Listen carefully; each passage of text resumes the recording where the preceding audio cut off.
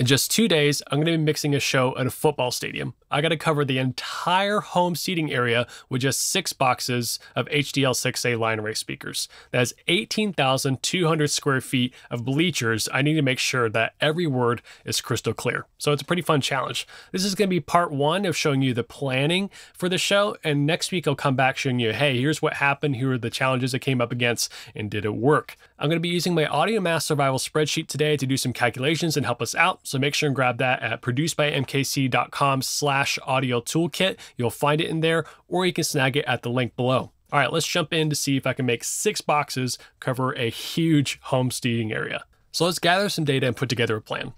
I've got Google Maps pulled up. If you right click and hit measure distance, I can go from here to here, and that is 200 feet. And let me clear it. And I go from the front bleacher all the way up to the back bleacher. That is 89 feet. We'll round up to 90. So I have a 200 by 90, which is 18,000 square feet to cover. We have to both figure out, with 3 boxes, can we get enough angles to spread out? And because from looking from here, I don't know how high those back stands go, and are the boxes wide enough to be able to divide and conquer?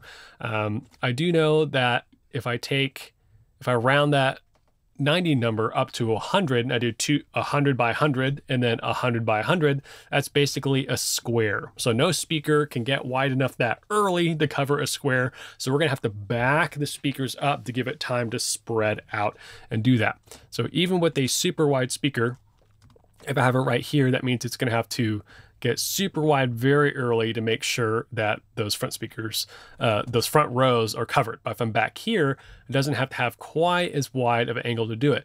So I know that I'm stuck with a 100-degree coverage angle from the speakers I have, which are RCF HDL6As. It's a 100-degree wide by 10-degree at its maximum splay. So I need to figure out how far do we need to back these speakers up to be able to cover this audience. So that's what we have to figure out in our design.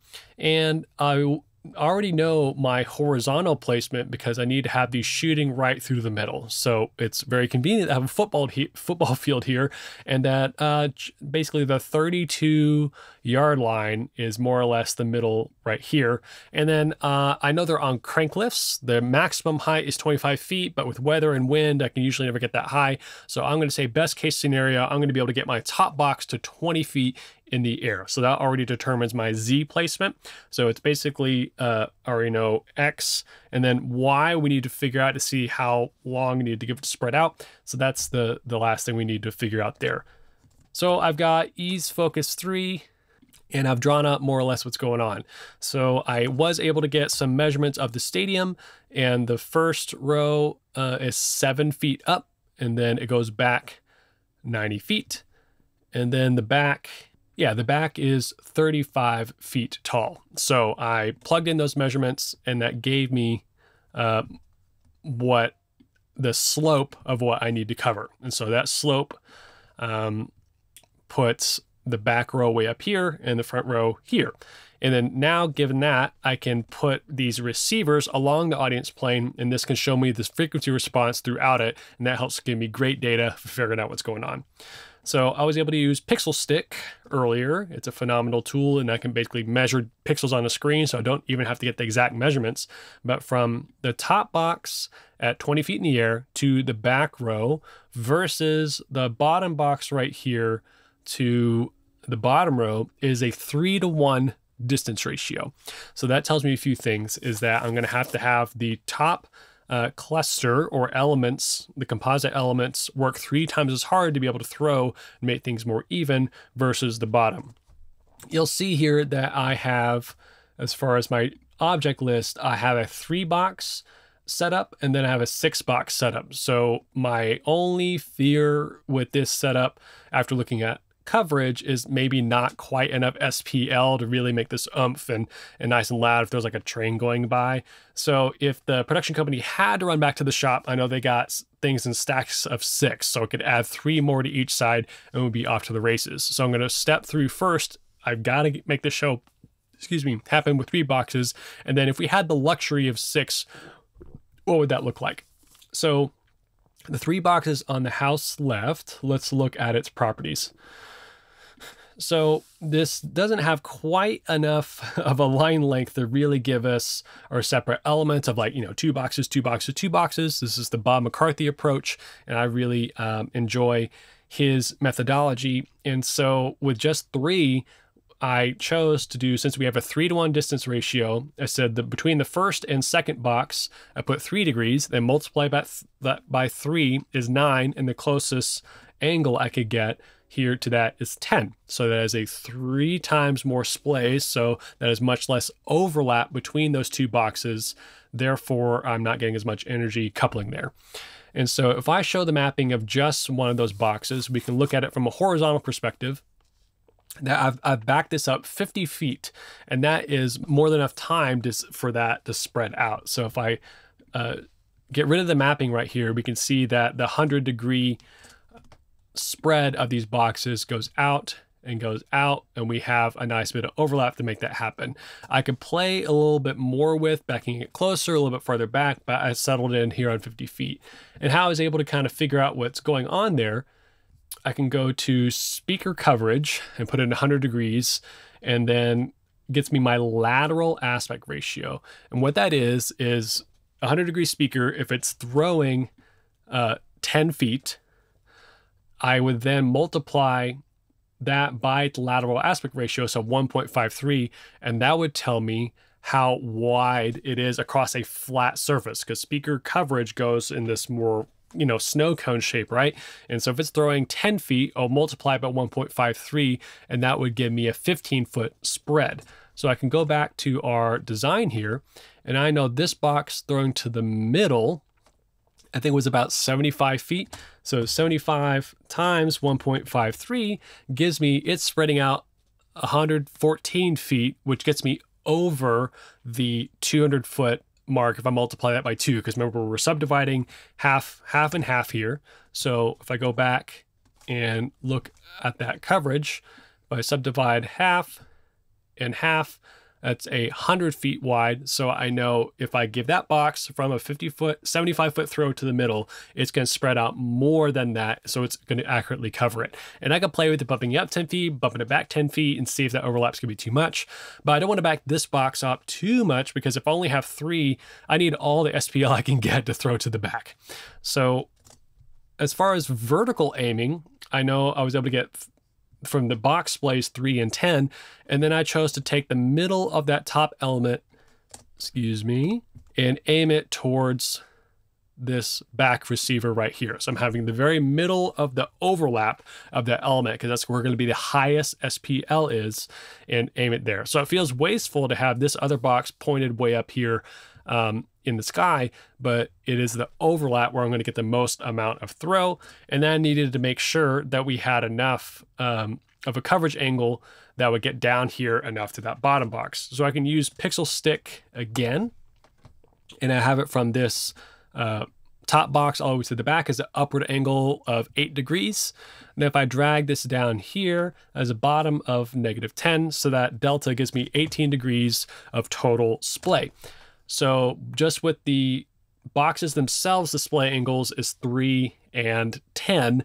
And so that's 13 in and among the boxes. And then on the edges of the boxes, they're 10 degrees. So I get 5 and 5. So I get 23 total. So we are overshooting some, and so I lose some.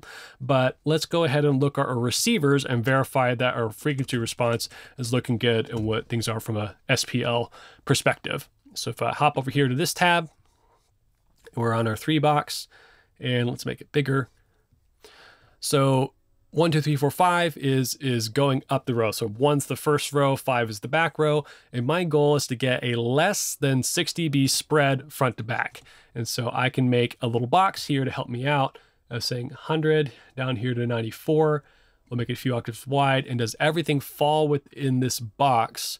And we get that little peak here at 8K on number 2, but other than that, everything does. So I'm mainly looking at here from 1K to 8K, if I've wanted to go even tighter, 2K to 8K, to really make sure things are falling within this, and it does.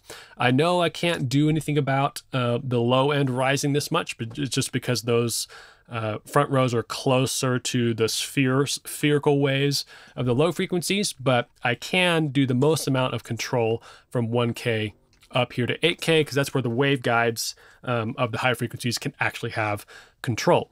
So I am happy with that, to have a less than 6 dB level variance front to back. Even a 3:1 distance ratio isn't too hard to overcome, but again, with just 3 boxes, I was a little nervous.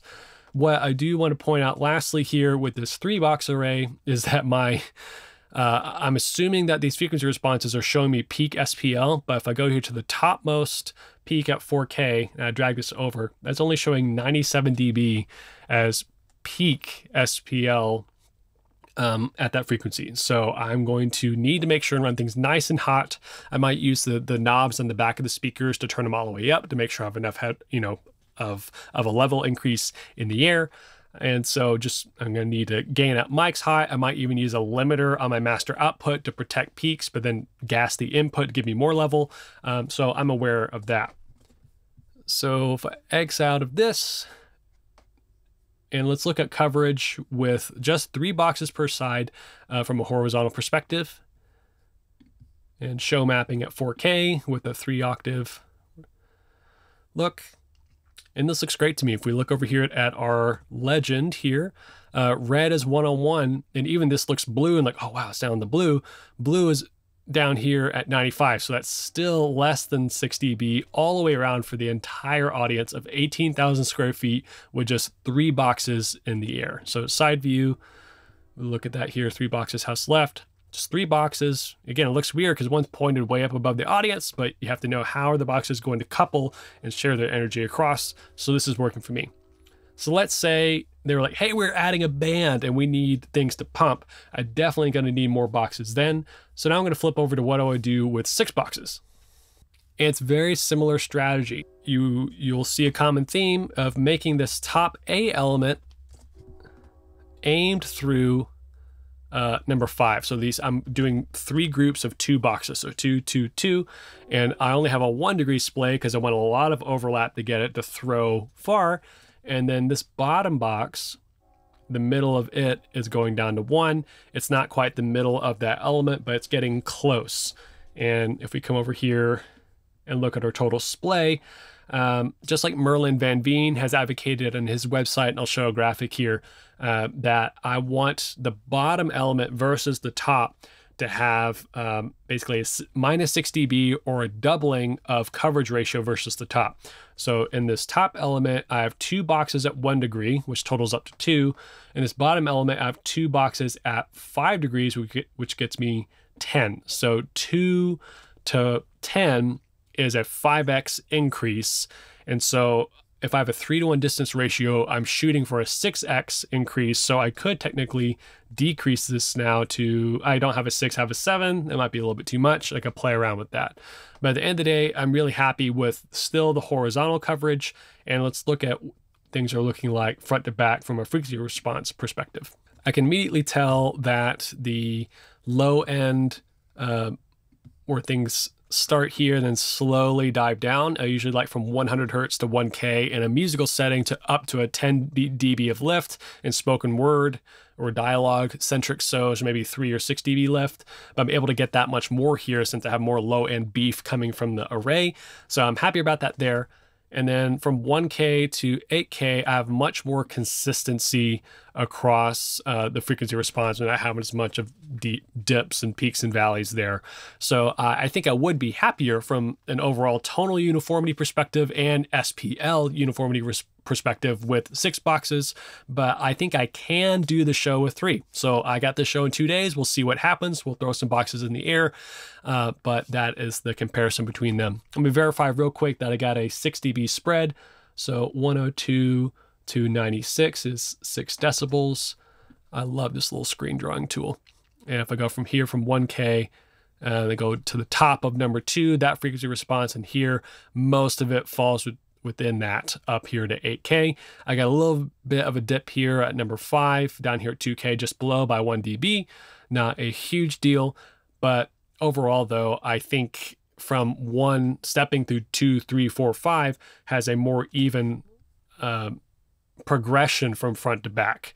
So we can look at frequency response of number 1, which is down. It should be the loudest. It's in the front, but it is not. But from 2, 3, 4, and 5, we get a really nice even drop and step down in total uniformity. So I'll take that. The front row might not be the most even, but again, 80% of the audience from number 2 on back is really even.